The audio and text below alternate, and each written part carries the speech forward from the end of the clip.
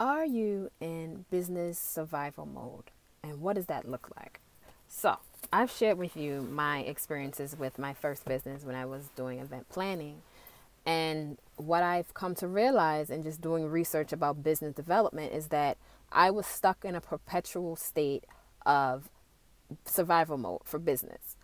And I want to talk about the characteristics of that and then also what to do to get out of it. Do you have a focus in business? Do you have a purpose in business? And do you stick to that steadfast as you're getting inquiries, as you're getting and making sales?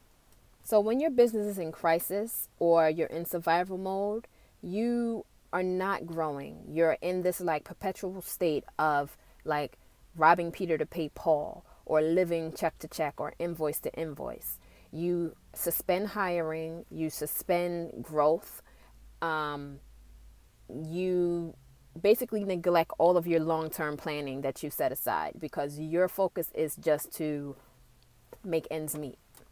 You've gotten into this rut of, you're saying to yourself, as soon as I get this big ticket invoice paid, then I'll be caught up. But is that really true?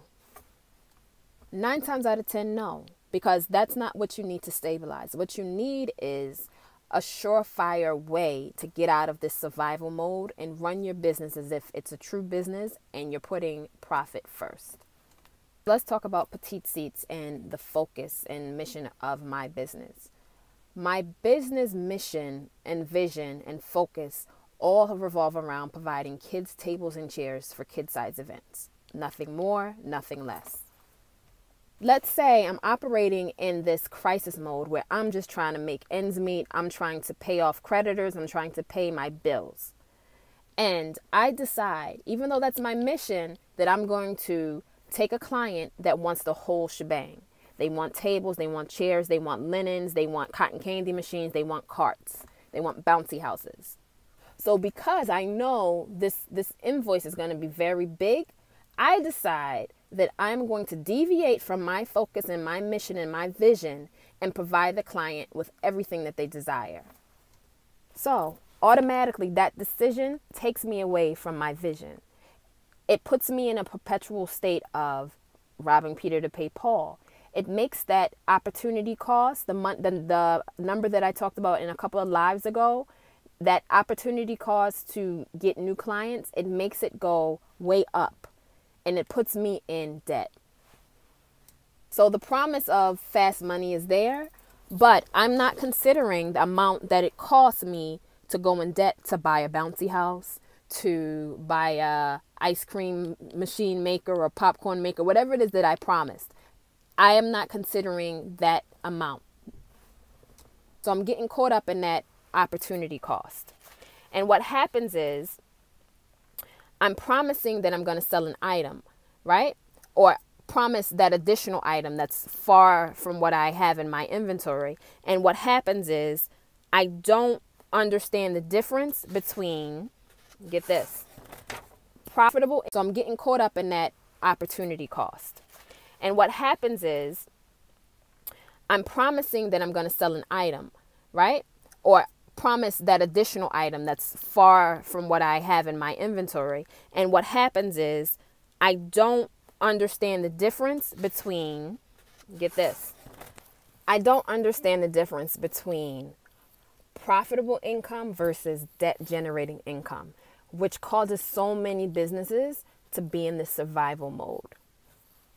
Let's do another example. Let's say you're an event planner and you feel the need to purchase a slew of inventory, decor items, to provide when you do your decor service and event planning service. So you, 1, have to have a storage unit. And yes, you have a space at home where you can use. 2, you have to transport this stuff back and forth. So you need a vehicle that's able to do that. So 9 times out of 10, the day of an event, you're renting a U-Haul, which is an additional cost. And you have to pay for the actual inventory. So you're paying, whether it's wholesale prices or otherwise, you're paying for these items. So now you have 3 additional expenses that you would not have had if you just decide to rent. And of course, renting there are a slew of rental companies. So if you're saying you're an event planner, why do you then take on an additional cost of having inventory that's going to cost you more money on the end?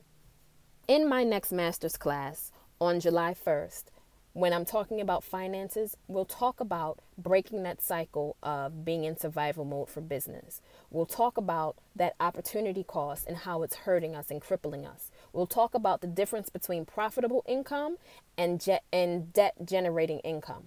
You can't become effective in a crisis when you're in business if you're always justifying why you're spending money. Oh, well, they want a 10-piece chandelier on the table, so I can just buy it and I'll have it and I can re-rent it later.